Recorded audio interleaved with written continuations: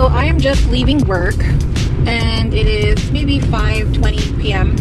This is how dark it is already. And I'm so stressed. So I am going to stop over at Trader Joe's and see what is up over there.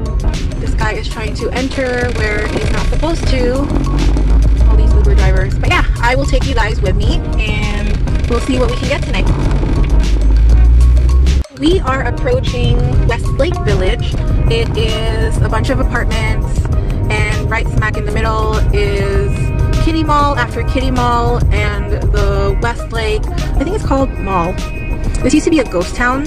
Literally, my uncle used to have a doctor. I think there's still a medical office building somewhere behind Home Depot, which you're about to see, but I'm not sure about that. But I remember when I first got here, we took our uncle, well, my uncle, to one of his appointments here, and this used to be a ghost town. Like literally no cars in here whatsoever. It used to be a little ghetto even, but now there's like restaurant after restaurant after grocery store after coffee shop and bake shop and all these wonderful lights that are really presentable, you know, and it's pretty popular actually, which kind of increases the value of the apartments around here. Ooh, by the way, there's also a yoga place, there's a boba place, there are craft stores, pet stores, there's everything at Westlake actually.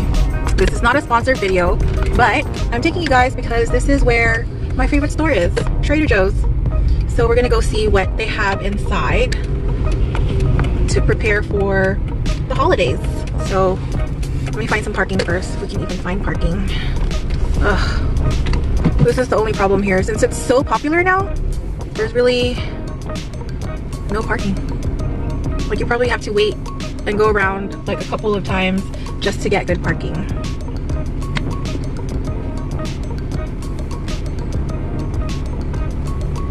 And there's good parking right here actually.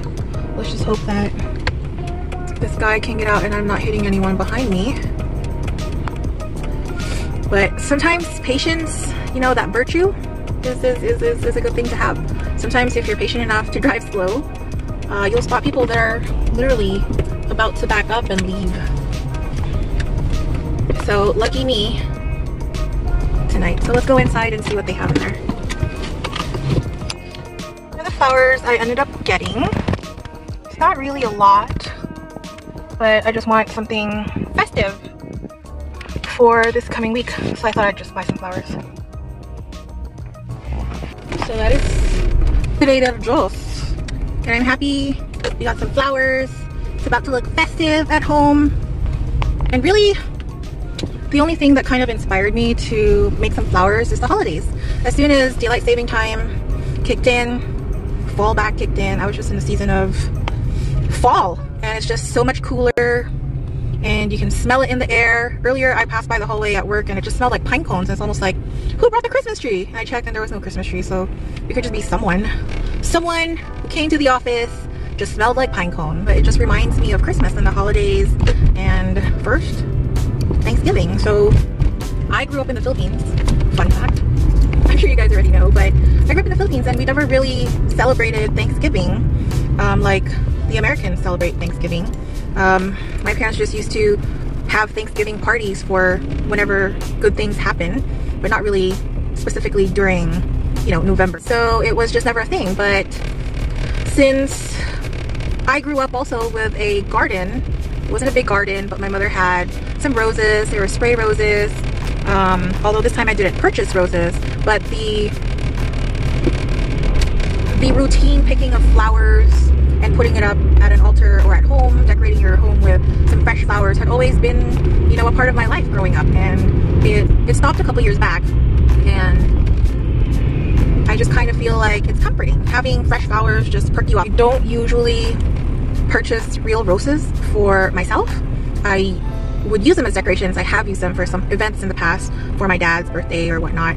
But for myself, I really don't purchase roses. I could use some spray roses here and there because they don't really have that strong scent. But usually I just purchase flowers that don't have scents. Or I think I bought eucalyptus leaves, so I'm going to be smelling eucalyptus leaves. But eucalyptus is very, what's it called? Piney. we're gonna drive home and then we're gonna see how I can put together these flowers that I just purchased. I don't even know how I'm gonna put it together, if I should use my fishbowl little bowl as vase, or my regular vase, or my big vase. I have no idea what I'm gonna do, but nonetheless we're gonna look for a vase at home and try to put it together. So let's go home, guys.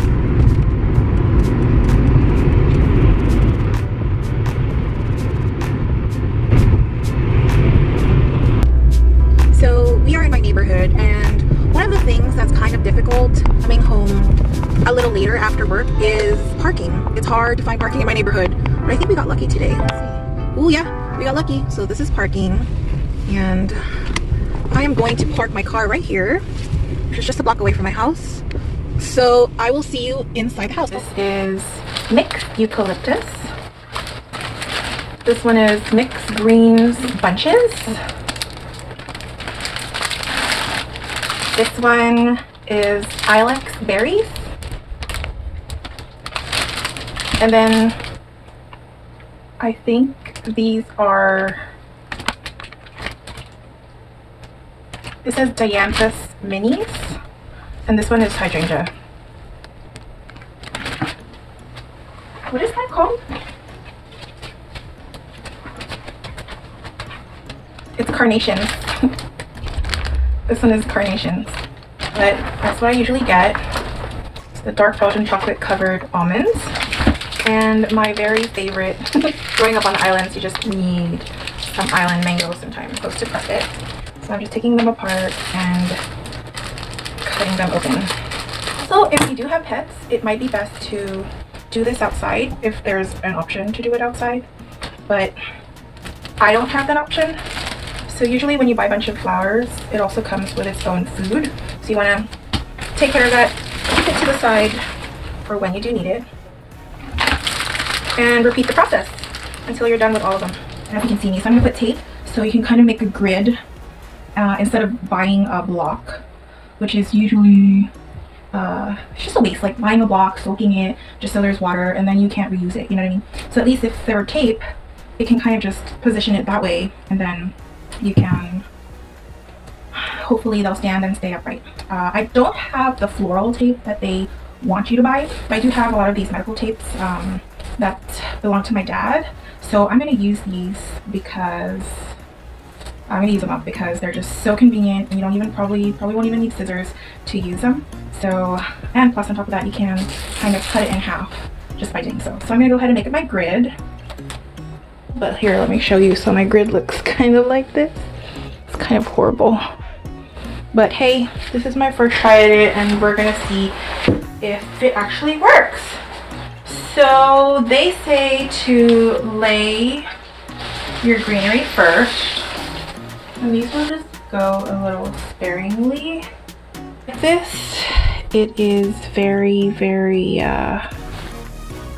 pink, but then when they open up, they're a little bit more orangey. So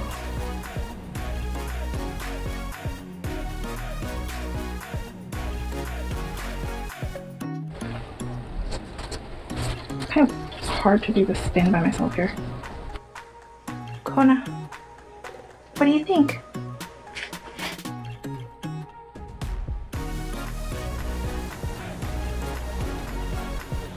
So this is my fall bouquet.